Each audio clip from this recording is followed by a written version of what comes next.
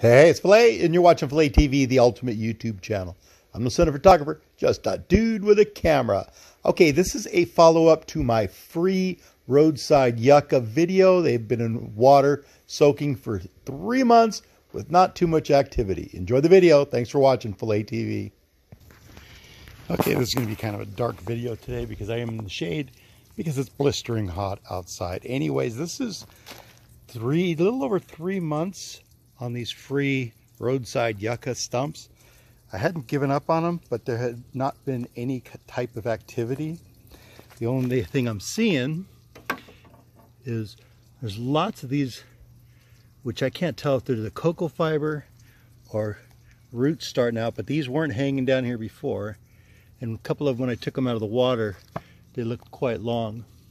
So this is my favorite one here. There's no roots going on. But I did notice that, it's just starting to get really hot around here. And these have always been in the shade. And if I feel them, they're cold to the touch. So they're in more of a dormant stage. We do have, a couple of sprouts coming off of here, which have turned into pups.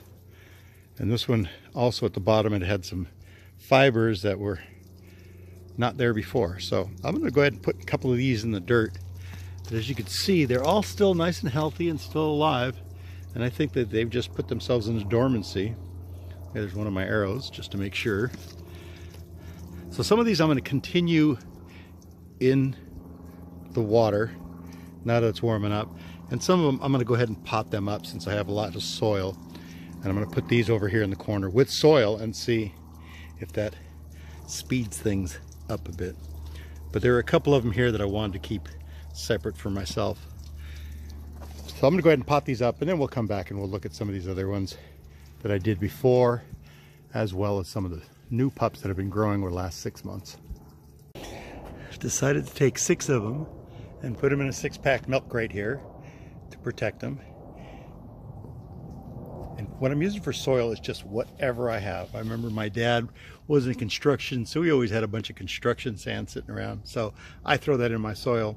Literally has cement and everything mixed in. Just, they always grow great next to walkways and patios, and that's what I'm using for my soil. So I'm gonna take 6 of these. Remember, I have all the arrows pointing in the correct direction, so I don't put them in upside down. And these have been in water for 3 months. So we're going to put these out here now that it's getting warm, and we're going to see how long it takes to get any kind of growth out of these. And there's no trick here. I just take one of these weed pullers and I make myself just a little starting mark.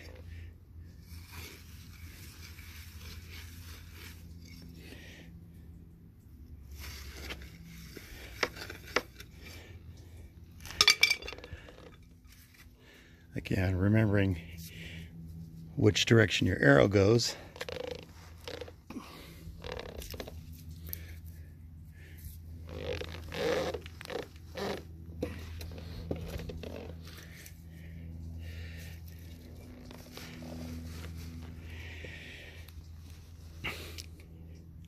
And you get the point. Pretty simple stuff here, guys. And I'll even put one of my makeshift lids on there. That'll keep the squirrels and birds from looking for worms in the dirt. Freshly planted dirt is what my critters around here love. I can feel that these are a little soft on the top, but they're still really firm on the bottom. So I'm gonna go set these off somewhere where the rest of the yuccas grow. And we'll keep an eye on them. And we will plant these 3 in this 2-gallon squat or 3-gallon squat pot right here. Put that into the shade in another location.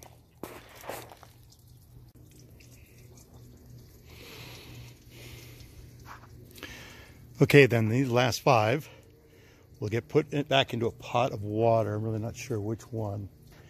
Maybe I'll find that stainless steel one I used last time if they'll fit.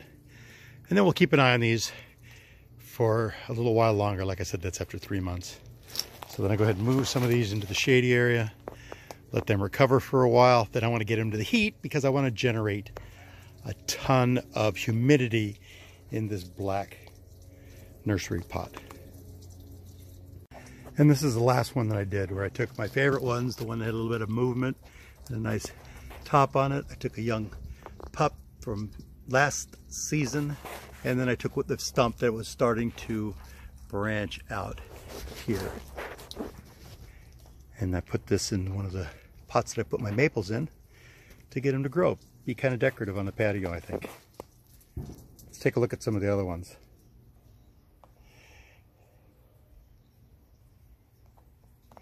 Here are sort of the other ones that I have put together in these little squat pots. I'm going to put one on each corner of my gazebo here during the summer. Follow that over here, and this is the growing fields for the yuccas.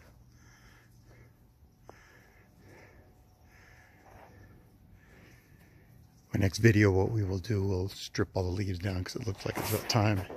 And we got weeds growing, tons of pups growing, and we have Rex as our special guest star today. I wanted to show you real quickly. Last month I cut the tops of these off, and you can see how much is sprouting. And look at how many pups in just a handful of months.